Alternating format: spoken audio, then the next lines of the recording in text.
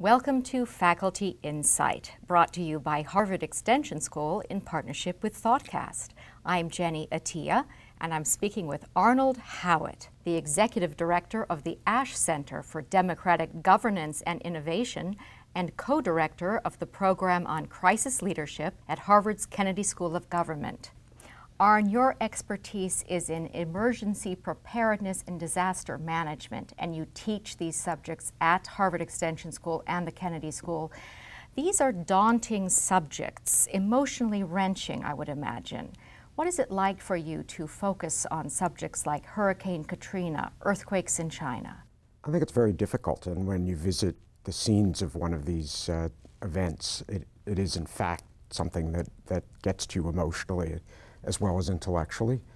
But I think also it feels like an area where you can really make a difference in people's lives, and therefore I think it's really important to be involved. You've also co-edited a book called Managing Crises, and in that is a very interesting case study on Hurricane Katrina, full of detail about lots of things that went wrong. Do you think if we were to have another, we would have learned some of these lessons and would do it better? I think that there's been a lot of improvement, and the answer is that I think we would definitely do it better. However, I think that fundamentally disasters of the scale of Katrina are going to be highly chaotic, unpredictable, very difficult for the people who are responding or the people who are commanding the responders at a distance to have a good idea of what's going on. One of the characteristics of these kinds of situations is that at least half of what you think you know in the very early stages turns out not to be true. Hurricane Katrina was a monster, much bigger than what most people had ever seen in that area. Mm-hmm. It will overwhelm the best intentions, the best preparations. I think that's absolutely true. One of the major problems in emergency management is that you are planning for and spending money, sometimes large sums of money, for events that may never happen. And it doesn't make much sense, certainly for communities, to have all the emergency management capability that they might need for the biggest conceivable disaster that they might face. And for that reason, in many areas of emergency management, jurisdictions have mutual aid agreements and arrangements for scaling up their response, creating a surge capacity. It's very well worked out in areas like fire protection or emergency medical services. We're not quite so good at doing it for events that require all kinds of emergency response capability, and it is very difficult to do it in the very largest disasters like Katrina that you could call a landscape scale disaster. That storm covered an area in the United States that was about the size of Great Britain. It seems that in many of these disasters, and in Hurricane Katrina in particular, there's a sense of psychological paralysis that can take over. People are overwhelmed. How do you combat that?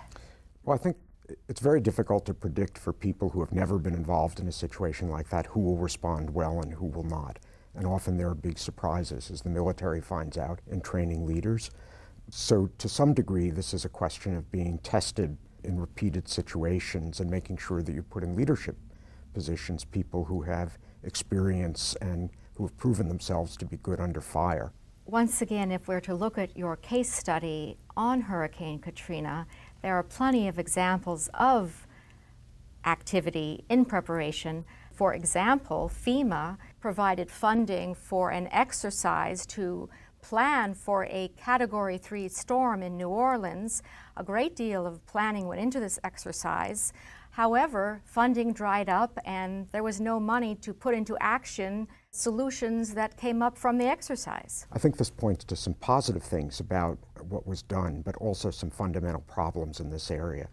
Positively, the exercise was a very good idea to pull together people from a variety of organizations, from many jurisdictions in the area, and get them focused on something that the Bush administration had identified as one of the prime worries they had in the disaster area.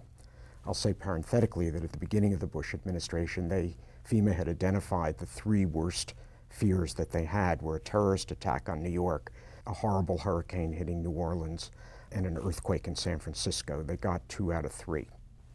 So the Hurricane PAM exercise was an effort to think ahead and bring the people who would have to, some of the people who would have to respond into a planning effort to figure out what they would need to do in case such a hurricane occurred.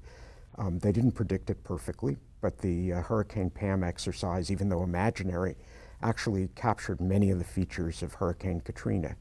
However, many of the things that they would have needed to do to make things better were very expensive, and there was no money to do many of the things that they did identify. And I think this points to a problem of emergency management. There are many other things that compete for budget funds. People want better education, they want better health care, or they want money given back in tax cuts. And planning for a catastrophe that hasn't happened before and that may never happen is very difficult for political leaders to fund when there are many tangible demands for things that people need right now. After 9/11, 3/4 of FEMA's budget was moved to terrorism. That's correct. There it goes. Well, I think that in many ways that was a problem, that certainly FEMA de-emphasized natural disasters more than they ought to have done. But I do think that many of the capabilities that you would develop for one kind of disaster may in fact be appropriate for others.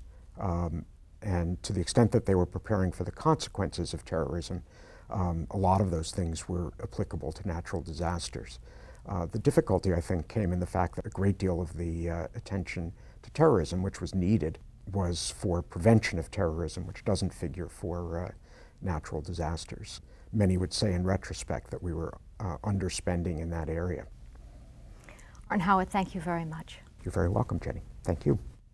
You've been watching Faculty Insight, brought to you by Harvard Extension School in partnership with ThoughtCast. I'm Jenny Attiyeh. Thank you for joining us.